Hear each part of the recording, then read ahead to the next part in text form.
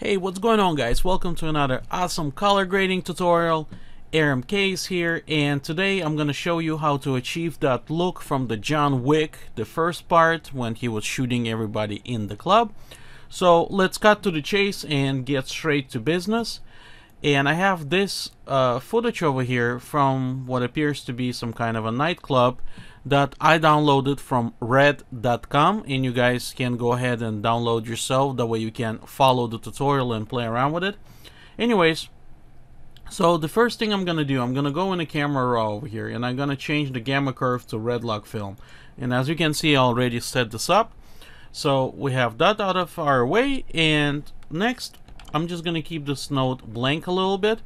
That way, just in case I need to come back and do something, I can always have that ability. So I'm gonna convert everything into parallel node, and the first thing I'm gonna do is work for exposure. And with exposure, all I'm gonna do is just crush the blacks just a little bit. Okay, as we can see, John Wick pretty crushed actually. It's right on the line. So I'm gonna follow similar concept. Okay, just like that. Alright, looks perfect.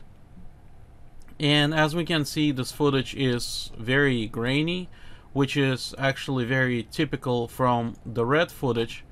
But we're gonna work around this issue and find out what we can do. Alright, so first part is done. It's kind of dark and nice. Now, let me go into vector scope. Let's see. I can see a little bit better, show the skin tone. Okay, so like that looks great. And let's see where we're looking at. Well, obviously that red line on vector scope is over here where he had something in the background. Let me see if I have anything red like that going on, or just orange. Okay, I guess let's stick around with orange like this. And this line is basically cyan. Okay, so let's see. His is not too saturated until this point, and then a little bit gets all the way to actual cyan. So how we're gonna do this? Well, there's one way. So let's call this, I guess we're gonna call this teal, and I'm gonna go into qualifier, and I'm only gonna be qualifying saturation. So let's see over here, luminance. Okay, so I don't need hue, I don't need luminance, I'm only gonna be doing saturation. So let's see, we can kind of see where we're at. Oh, actually I need to do another way around, I'm sorry. Okay, just like that. So from the high, let's kind of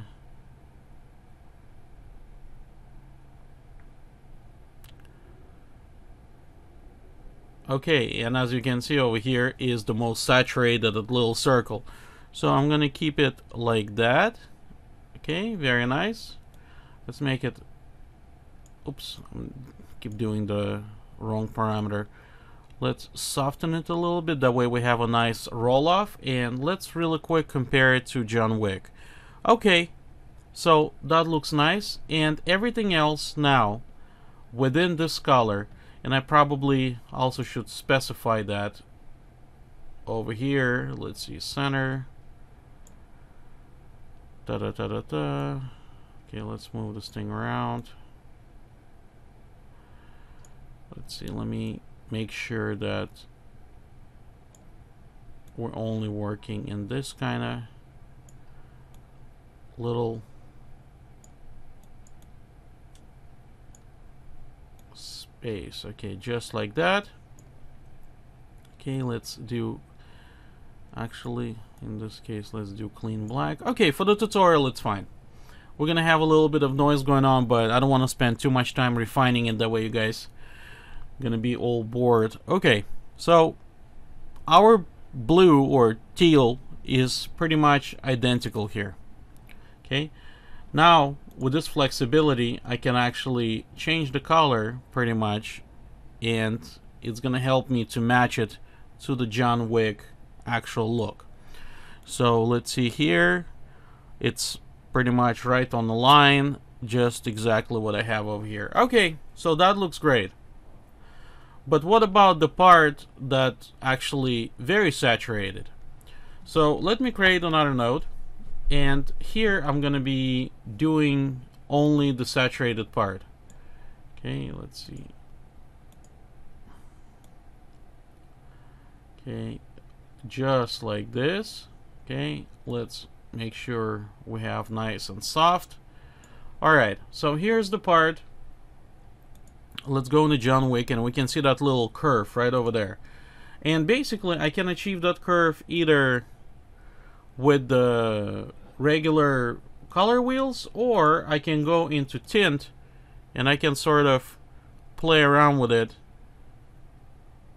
with the tint thingy, and we can dial it just like that. So let's give it a little bit more saturation, and in the tint, let's see if I can get it on the money. Let's see the temperature. Okay, just like that. Okay, so let's see what we have. We start getting the same tonality like over here and over here. So we're actually getting there very close. Now, one thing I'm noticing, and again, forgive me if it's not 100% accurate. I downloaded this picture from the web. It looks like his shadows, or blacks in general, are pretty contrasted. So let me go back. Actually, let me rename this saturated wheel. I don't know if that makes sense. All right, and I'm going to, again, with a qualifier, select the darkest. Actually, I'm sorry, losing my mind. I'm losing my mind here. Okay, so I'm gonna select the darkest.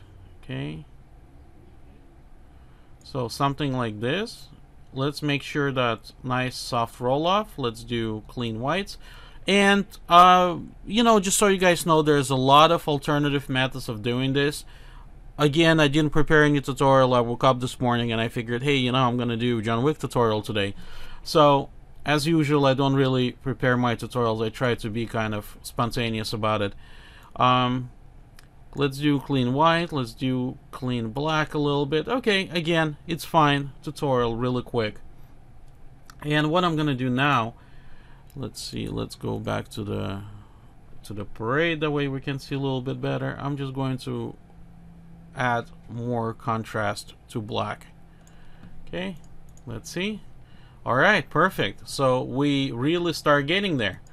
So we getting pretty much now almost identical look of the John Wick.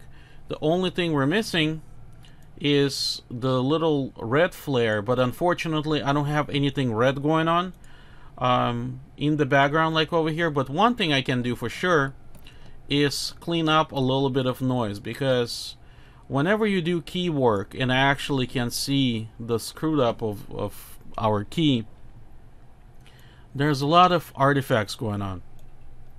That's why I always like to keep the first note open.